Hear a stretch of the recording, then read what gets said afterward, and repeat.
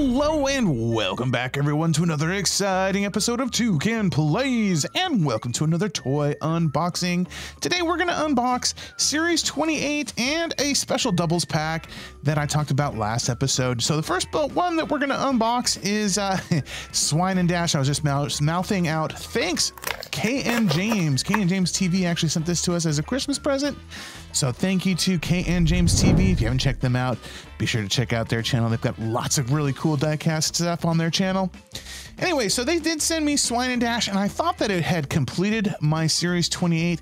It hasn't quite completed Series 28 for me. I'll talk about which ones I'm missing at towards the end. But for now, let's talk about Swine N Dash. So Swine N Dash is one of the first of the food truck series. One of the coolest ones. Got the barbecue theme going on. We've got some black BKT tires, some gray rims. Got that Swine N Dash logo on the side there. And then kind of what a zebra print, or maybe I guess they're tire tracks on the, what is it, an apron? There's an apron over a pig. It's a cool theme. I really like it, like this whole barbecue theme. And there's the pig butt with a little curly pigtail on the back. It's awesome. And then of course the flames from the barbecue grill going up the side of the Swine N Dash, the truck. I like the little details though. There's right there, there's like a fuel port where you can fill up the gas, and then there's a handle for the driver's side door. And here is the front. You got two little snoots for the porker, the snout for the pig, and on the side too, you've got the detail of the snout for the pig. It just matches up really cool. I like it. I like the color scheme with the kind of maroon, and of course, there's always the jokes that are on the menu board. Wheelie hot ribs, $9. Big rig pig for $12. Coleslaw for $6. E85 bread. I'm not sure what E85 is. Somebody leave me a comment. Let me know what that is. And then BK iced tea for $1.50. Very cool. I love all the little puns on the menu board. Swine N Dash is awesome. Thanks again, KN James, for sending it to me for Christmas. Really do appreciate it. I think I've only got a couple more of the food trucks left to get. I'll keep my eye out. All right, next up, Series 28, we've got Son of a Digger. Now this one is kind of your standard Son of a Digger. Let's get it open. There it is in all of its glory. Shoom! And I do like the blue rims and the white BKT printing on the tires, the purple roll cage, and the black chassis. That just looks really, really sharp. I like the color combination on this Son of a Digger. And of course, the logo on the side looks really cool. Something about the graphics, though, it just doesn't look quite right. It looks just a little out of focus. Maybe it just wasn't done right. The graphics on the top look fantastic, super clear. Scrap looks awesome. The Son of a Digger looks awesome. The blue flames look awesome.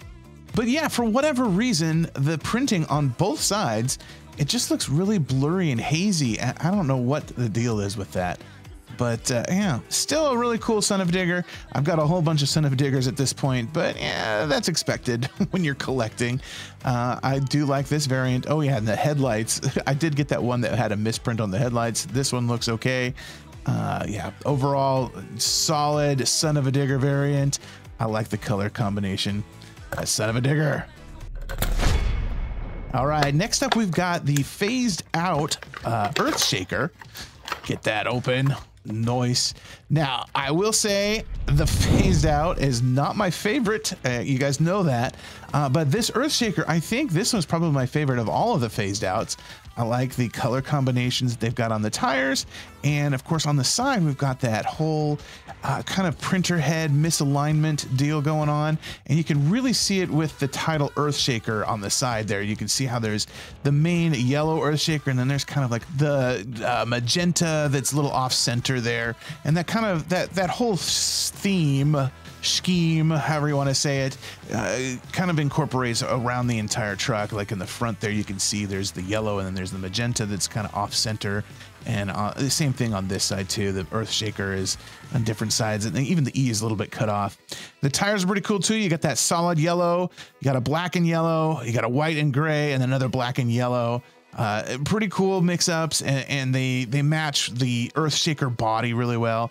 black chassis, gray roll cage, and of course the dirt is also got that same kind of printer head misalignment wackadoo look to it.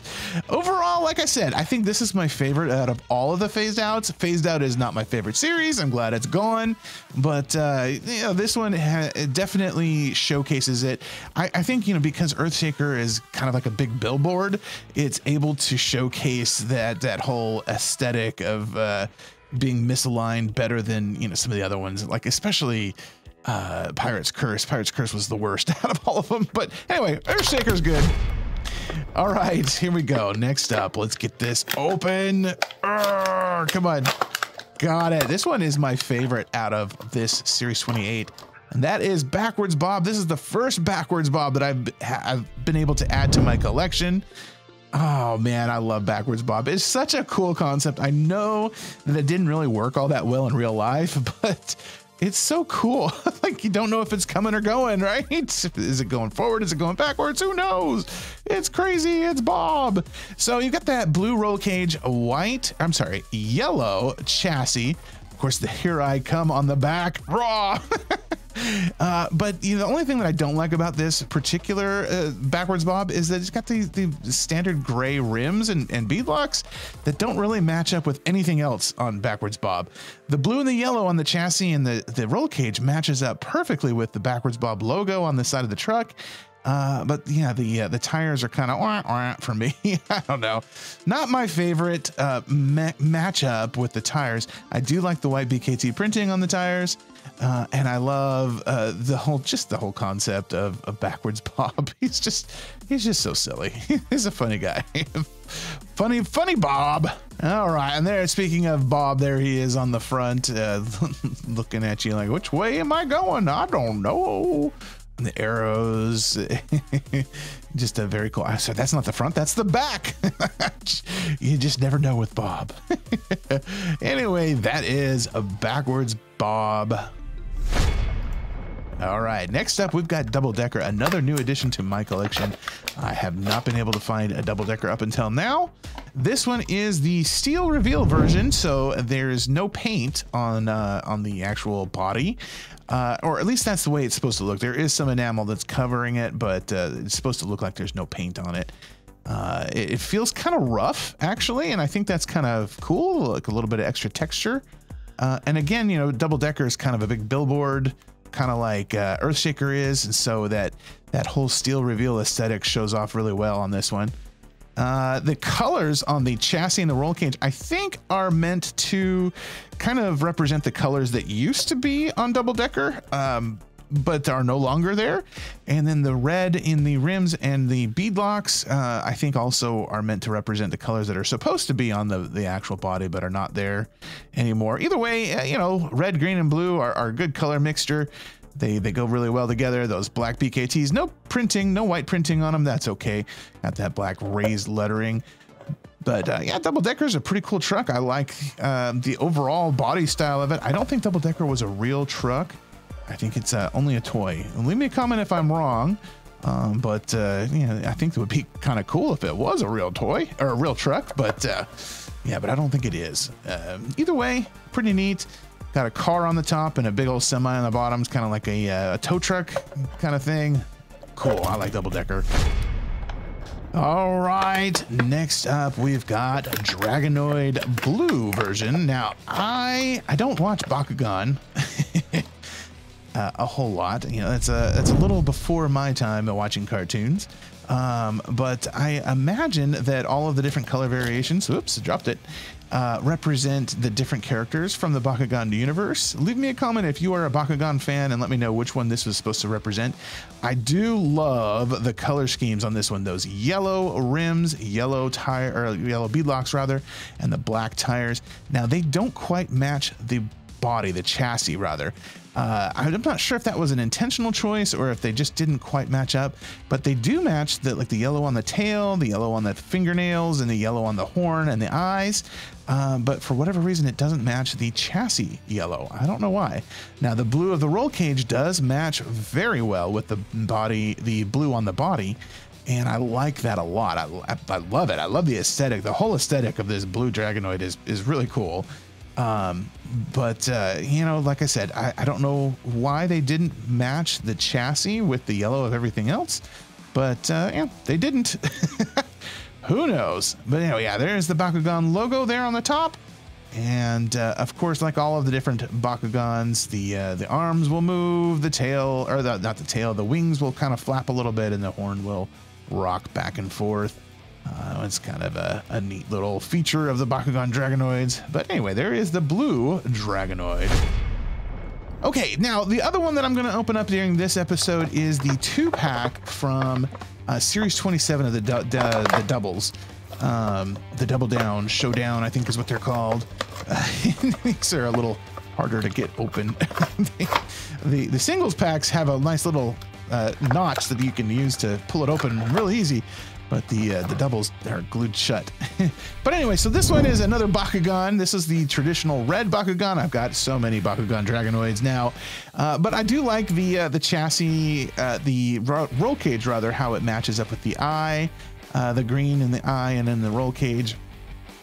And I like how the red in the rims and the beadlocks match up with the body.